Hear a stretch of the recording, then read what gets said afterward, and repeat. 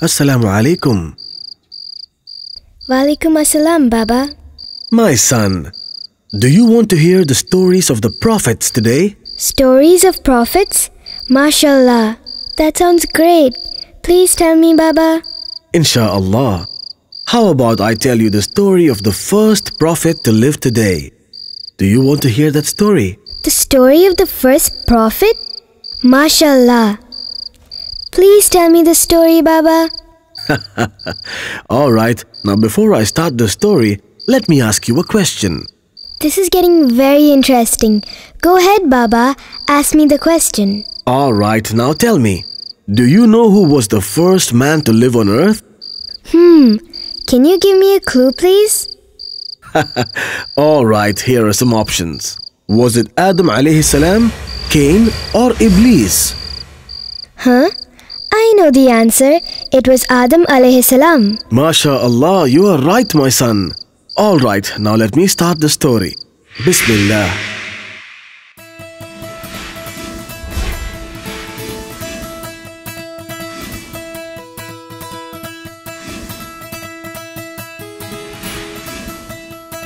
A long time ago, Allah subhanahu wa ta'ala created the sun, the moon and the earth. After creating these, He saw that His creation was incomplete. So He asked His angels to collect clay from the earth. The obedient angels collected clay and Allah made a man-like figure with it. And the God named him Adam alayhi salam. But the figure didn't move for 40 long years. It just stood still there. When Iblis saw this figure, he was confused and scared. And after 40 long years, one day, Allah subhanahu wa ta'ala breathed His spirit into Adam alayhi salam. When the spirit reached the head of the figure, it sneezed. When the spirit reached his eyes, he saw all the amazing food lying around.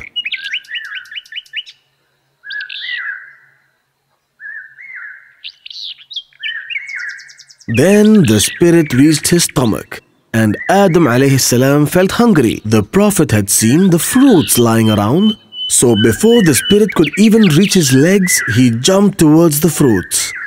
Adam alayhi salam fell down as he couldn't move his legs. Then Allah asked all the angels, including Iblis, to prostrate before Adam alayhi salam as a sign of respect. One by one, all the angels prostrated before the Prophet, except Iblis.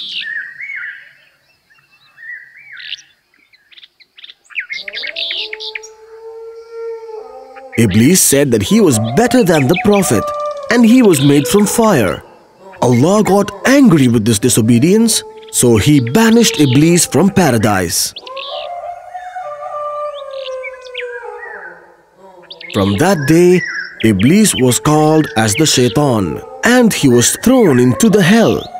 Shaitan was now very angry with the humans as he was banished from the paradise. Because of them, he vowed to take revenge by misleading the humans. Allah then taught Adam the names of every animal in paradise. The lion, the sheep, camel, elephant, dove, peacock and many more. Allah told the Prophet that he was allowed to eat every fruit in the garden except one. God told the Prophet that he should not eat the fruit of the tree of knowledge and that it was forbidden. And he spent most of his time playing with the animals in paradise. After a few years, the Prophet became lonely as there were no other humans in paradise. Allah subhanahu wa ta'ala saw this, so He decided to give Adam a wife. That night when the Prophet was sleeping, God created the first woman.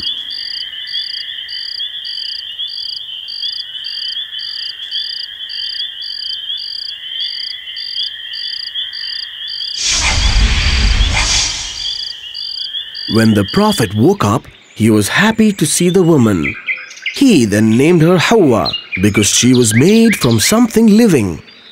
Both of them lived happily in paradise for a long time. Shaitan was still angry at the humans. Many years had passed by, so Shaitan knew that the Prophet must have forgotten the words of Allah. One day, he made a plan that would banish the Prophet and his wife from paradise. Shaitan came to the paradise and tricked the Prophet and his wife into eating the forbidden fruit. The Prophet and his wife unknowingly plucked the fruit and started eating it. But even before they could finish eating the fruit, they knew they had committed a grave sin. They were now filled with pain, sadness, and shame. After eating the fruit of forbidden knowledge, they realized they were naked, so they ran to cover themselves up in leaves. They were now really scared, as they knew Allah would punish them for their disobedience. When Allah subhanahu wa ta'ala came to know about this, He got angry. He got angry, and the Prophet and his wife were thrown out of the paradise. The Prophet and his wife walked for a very long time, and they finally settled down near a river. The Prophet knew that the life on earth was going to be very difficult. He had to make a house for them to live. He had to work hard to feed his family. They now no longer had the pleasures they enjoyed in paradise. After a few years, Hawa gave birth to twins, a boy and a girl. They named the boy Qabil. And later, Hawa gave birth to another twins, again a boy and a girl. This time they named the boy Habil. Both Habil and Qabil grew up. Qabil took to farming, working in the fields and growing crops. When Habil grew up, he became a shepherd and took care of the sheep. When Habil and Qabil grew up to become adults, the Prophet decided to get them married. Since there were no other females on earth, Prophet decided to get Qabil married to Habil's twin and Habil to Qabil's twin.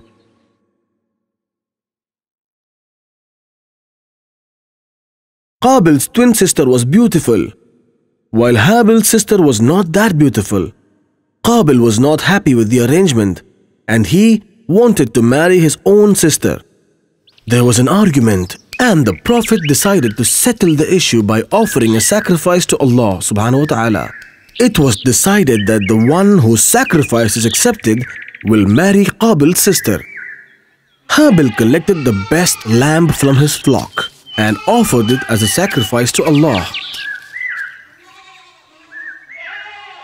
But Qabil didn't want to offer the best fruits and vegetables as sacrifice. Instead, he chose the bad vegetables and grains for sacrifice. Allah subhanahu wa ta'ala accepted the sacrifice of Habil, but rejected the one made by Qabil. The Prophet was present when they made their sacrifices, and it was decided that Habil would marry Qabil's sister. But Qabil was not at all happy. He was so angry that he wanted to kill Habil. One day, Habil was late coming home, and the Prophet sent Qabil to search for him. Qabil went searching for Habil, and he went to the fields looking for Habil. At last, he found Habil walking towards home. Qabil was still angry with Habil. "Your offering was accepted, but mine was not." To which Habil replied, "Allah only accepts from those who fear Him." Qabil was angry to hear this, and he picked up a stone to hit Habil. Habil saw this, and even though he was bigger and stronger than Qabil, he said, "Even if you stretch your hand to kill me, I will never stretch my hand to harm you, because I fear Allah." This comment further angered Qabil, and he struck him with the stone, instantly killing him. When Qabil realized that Habil was dead, he was terrified and didn't know what to do. He didn't want his father to know what he has done, so he started thinking about ways to hide his sin. Qabil wandered from place to place with the dead body of Habil, trying to hide it. That was when he saw two crows fighting with each other. During the fight, one crow killed the other, and the dead one fell down. The victorious crow then scratched and dug a hole in the ground. He buried the dead crow in the hole he had dug. Then he filled the hole with mud. This gave Qabil an idea. And, like the crows, he dug a hole on the ground and buried his brother's body in it. This was the first burial of a man. Qabil was ashamed of what he had done. Shaitan had won over him, and he knew that he could no longer go back to his family. The Prophet knew what had happened, and he mourned the loss of his son. He had lost both his sons. One was dead, and the other was misled by Shaitan. He warned his other children about Shaitan and asked them to always obey the commands of Allah subhanahu wa ta'ala. After a long time, the Prophet had many more children. The Prophet had grown old and his children loved him very much. When Adam alayhi salam realized that his death was near, he appointed Seth as the successor to his family. Time of his death, the angels came to his house and stood beside him. When the Prophet realized that the angel of death has arrived, he smiled peacefully and passed away. MashaAllah, that was such a wonderful story. Alhamdulillah, I am glad you liked this story. Now, I shall ask you a few questions to see if you remember the story. Of course. Yes, go on, ask me. Now tell me the name of the first human God had created. It was Adham alayhi salam. That's great, dear. And tell me the name of his wife. It was Hawa. You've got that right. Alright, now for the next question. Tell me why the Prophet was banned from the paradise. They were banned because they ate the fruit of forbidden knowledge. That's why God threw them out of the paradise. Isn't that right, Baba? That's correct, my dear. Now for the next question. Tell me the names of the Prophet's first sons. It was Qabil and Habil. MashaAllah, you are giving all the right answers, my son. Let me see if you can answer this one. What was the profession of Qabil? He was a farmer. That's correct. And now for the last question. Whom did the Prophet appoint as the successor to his family? Oh, can you give me some clues, Baba? Alright, here are the clues. Was it Qabil, Habil or Seth? Seth. It was Seth, Baba. Isn't that right? Yes, dear. Alhamdulillah, you are such a bright boy. Now that's all for today. Insha'Allah, I will tell you another story tomorrow. Ma'as salama. Good night, Baba.